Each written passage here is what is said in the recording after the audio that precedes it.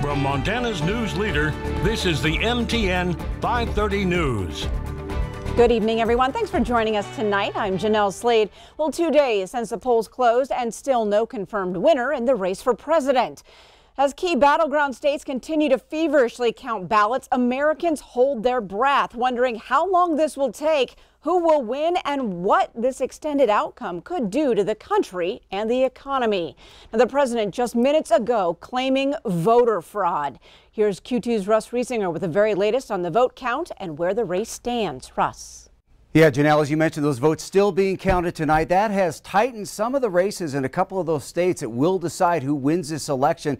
Let's take a look first at how it stands right now. Really hasn't changed any since our 10 p.m. newscast last night as far as the electoral vote count. Democrat Joe Biden with 253 compared to President Donald Trump's 213. In the states that haven't been called, Biden is ahead in Arizona and Nevada. If that should hold, he would win the election. Biden added to his lead in Nevada today, and he also picked up ground in Georgia, where President Trump leads by just a sliver. President Trump also leads in North Carolina, Pennsylvania, and he should win Alaska easily, although it still hasn't been called. Now, both of the candidates spoke this afternoon. President Trump accusing Democrats of trying to rig the election. If you count the legal votes, I easily win. If you count the illegal votes, they can try to steal the election from us. If you count the votes that came in late, we're looking at them very strongly, but a lot of votes came in late. It is the will of the voters, no one, not anything else, that chooses the President of the United States of America. So each ballot must be counted, and that's what we're going to see going through now, and that's how it should be. Democracy is sometimes messy. It sometimes requires a little patience as well. But that patience has been rewarded now for more than 240 years with a system of governance that's been the envy of the world. So you're probably wondering, when are we going to finally get all these votes counted? Well, Arizona still had 400,000 votes left to count this afternoon. Nevada still had close to 200,000, so we may not get an answer today. Pennsylvania is saying it could complete its count today, as well as Georgia. A win in either of those states would wrap it up for Biden. And of course, there is also the possibility of legal challenges, which President Trump made quite clear this afternoon. Jeanelle? All right. Thanks so much, Russ. Well, the stock market saw a big increase this morning, a trend expected to continue. Q2's Jeanelle Slade checked in with a local expert to get his read. After 2 months of uncertainty for investors, the Wall Street Journal is saying that the U.S. stock market could be on track for its sharpest weekly gains since April. I spoke with Gary Buchanan of Buchanan Capital and Billings to see just how the upcoming election could potentially affect the future of the stock market. What's extremely interesting to me is how well investors in the market are reacting to the uncertainty of the election. Buchanan says the Dow Jones is up 7% and the S&P 500 is up 7.3%. Now, even though not all votes have been counted yet, Buchanan says that if Republicans remain control of the Senate and Democrats remain control of the House, that could mean good things for the stock market. Divided government is actually fairly good for this market. The fact that it's divided means that new tax increases will be constrained, I think. There will be a stimulus, I think, but it's probably going to be more restrained than before. And the market in general likes that. Reporting from home in Billings, I'm Jeanelle Slade with MTN News. Now, Buchanan says no matter who wins the presidential election, there will be changes, but he does not think they will be negative. He does mention, however, if the decision drags on for an extended period, the market will take a hit. For more information, head to ktvq.com. Well, as of today, the state reports Montanans cast more than 608,000 votes for the election. That breaks the old record by almost 90,000 and is nearly 81% turnout. And here in Yellowstone County, voters made up nearly 85,000 of those votes. Election Administrator Brett Rutherford tells Q2 there are about 2,000 unresolved provisional ballots still to be counted. Those will be counted Monday at 3 p.m. at the courthouse, and the results posted immediately. A Helena judge has ruled the Montana Lottery cannot limit sports wagering licenses only to Montana businesses with alcoholic beverage licenses. MTN's John Riley has those details. In a new ruling, Lewis and Clark District Judge Kathy Seeley said the Montana Lottery Commission acted out of turn when imposing additional limitations beyond what was expressed in the legislation that legalized sports betting. Seeley wrote, if the legislature intended to limit sports wagering facilities in this way, the legislature could have done so. The judge added the court would not insert an additional provision that the legislature omitted. This ruling stems from a lawsuit filed on behalf of Arete Group, a Billings investment group that sought a license but did not have an alcoholic beverage license. Attorney Lyndon Shevik, representing Arete Group, told MTN he was happy with the ruling and believes justice was done. In the original lawsuit, Arete Group also sought to be immediately granted a sports wagering license. However, Seeley said in her ruling they were not entitled to receive one. The group has already reapplied for a sports wagering license with the Montana Lottery. The amount of money bet in the state has doubled since the beginning of September. As of November 4th, $10 million has been legally bet in the state since Sportsbet Montana launched earlier this year. $8.9 million has been paid out to bettors, $1.3 million has gone to the gross gaming revenue, and around $556,000 has gone directly to businesses that offer sports betting. Montana Lottery told MTN the ruling was significant, and they're in the process of reviewing the decision while determining the next step. Reporting in Helena, John Riley, MTN News. All right, thanks so much, John. Well, now turning to Chief Forecaster Bob McGuire. The nice weather is holding on, but that could be changing in a big way come Sunday. Oh, Bob. boy, don't you know it. Let me show you what's going to happen. We got this graphic all put up, and as you can see, today was very nice. Warm conditions on Thursday. Here we are at about 5:47 or so, and really not too bad. The snow's still jammed up in southern Canada right now. Got a little rain over Missoula and Kalispell. So here's the way this thing's going to come out. Then by the time Friday gets here, here's what we're looking at.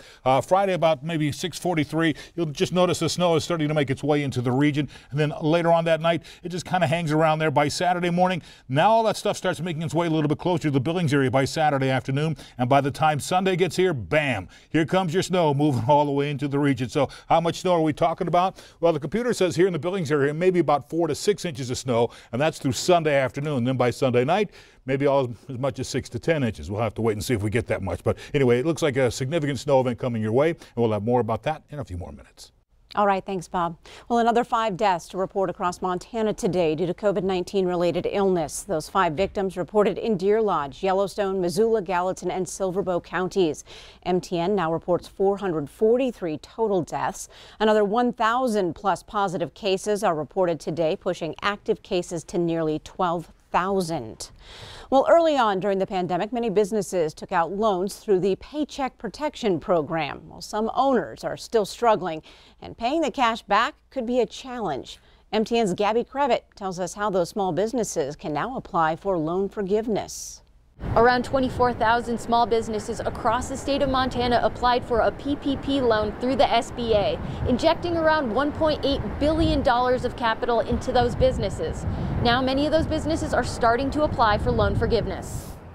Across the entire state of Montana, Main Street certainly looks different now than it did in late March and early April of 2020. Many small businesses were forced to close temporarily because of the stay-at-home directive and have since had to adjust operations to keep in line with COVID-19 safety precautions. Congress responded by allocating hundreds of billions of dollars to support small businesses through the CARES Act, and many Montana businesses took advantage of the opportunity. The Paycheck Protection Program emerged basically in early April. It was part of the CARES Act, and the intent was to help small businesses keep their employees on the payroll, keep their staff on throughout the COVID pandemic. Now many of those businesses are starting to apply for loan forgiveness. Businesses had to spend their funds on certain eligible costs, payroll, mortgage, rent, utilities. And if they do that, the loan is to be forgiven. 73% of small businesses in Montana that took advantage of the PPP loan borrowed less than $50,000, meaning the process to apply for forgiveness should be more streamlined. For loan forgiveness, small businesses must work with lenders to show how they spent funds. You need to provide documentation of what you spent those funds on. So if it's payroll, payroll records, tax forms. If it's rent, it may be bank statements, copies of canceled checks. And if businesses did not spend their funds on eligible expenses, they would then begin repaying that loan to the lender in accordance with the terms of their loan agreement, which was either a 2-year or 5-year term. Reporting in Bozeman, Gabby Crevitt, MTN News. Thanks, Gabby. Well, another reminder from the Montana Highway Patrol to slow down and move over at the scene of a crash. This latest incident happened Tuesday night near Billings after 2 patrol cars were sideswiped by an oncoming vehicle. The troopers were parked on Interstate 90, partially in the right lane, investigating the crash when the oncoming car failed to slow down and hit the sides of their vehicles. Montana Highway Patrol says the troopers were not in their vehicles and no one was injured. Now, this follows the incident near Columbus on October 25th when a driver killed tow truck drivers Nick Visser and Casey Allen. Sergeant Eric Gilbert says it's not unusual and anyone who's responded to a crash has had a close call.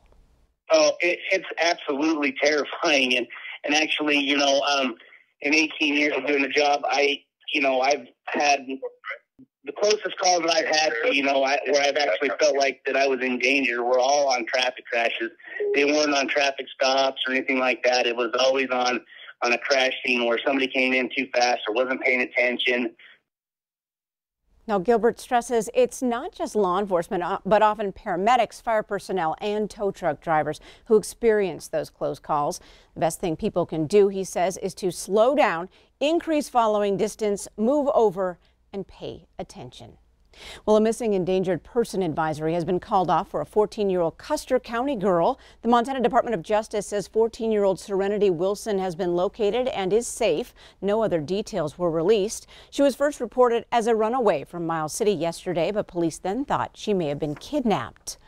Well, after using the same small space to process and store evidence since 2004, Billings Police dedicated a new facility this afternoon. 2, 1. Chief Rich St. John and Mayor Bill Cole cut the ribbon for the $3.8 million add-on at Midland Road. It increases the size of the building from 6,000 square feet to 16,000 square feet and brings some of the latest technology. Now, the chief talked about the importance of the building for investigations and prosecutions. As a department that prides itself on being professional and progressive, we found it necessary to modernize our evidence operation. It was necessary for security, successful prosecutions, proper processing of evidence, storage, and accountability. Bluntly, our evidence procedures for storage and handling and processing must demonstrate integrity beyond reproach.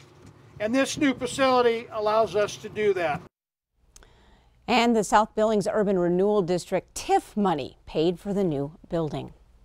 Well, come tomorrow, Winter Holler Dentistry will hold its 3rd annual Make a Smile Great Again event.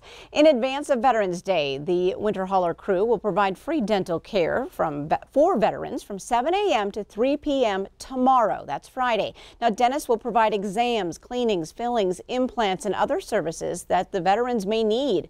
Last year's drive helped nearly 60 veterans. The event is not only a way to honor those who serve, but the business also raises awareness about the difficulties the veterans have qualifying for dental care.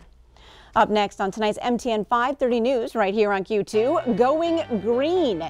2 marijuana initiatives were officially passed on Election Day, but it may take a while before Montanans can actually buy it.